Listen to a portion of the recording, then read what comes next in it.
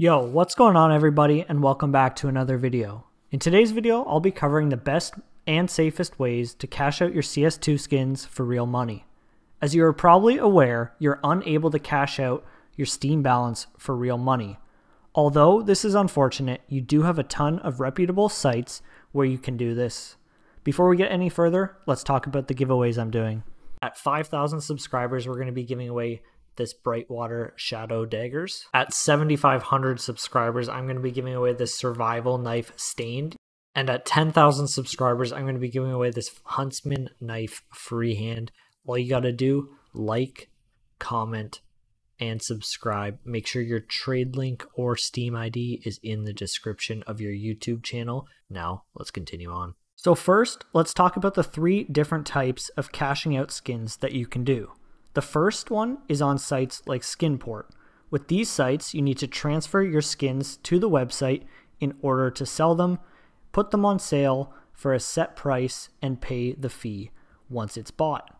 Once someone purchases your item, the money will be sent directly to your bank after a few days. The second option you have is player-to-player websites such as GamerPay, Buff Market, and CS Float.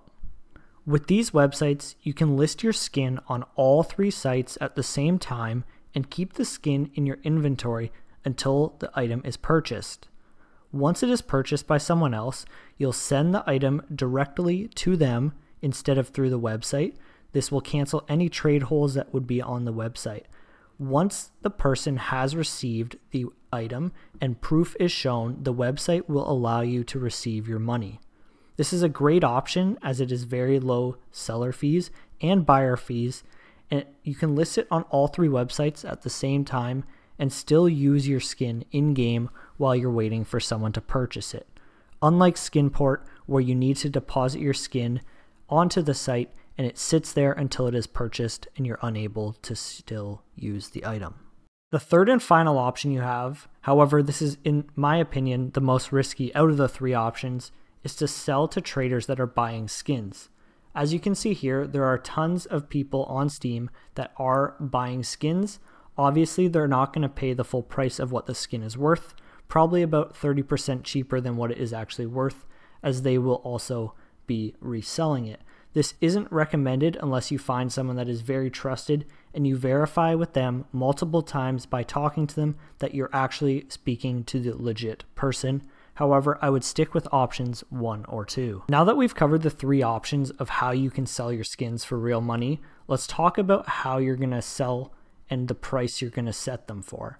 You're going to want to research through websites like Buff163 or Empire to see the current market value for your skins. These are changing all the time, so you want to verify a good starting price. The float will be a factor for your skins. The lower the float in the wear you have, the more you should be able to get.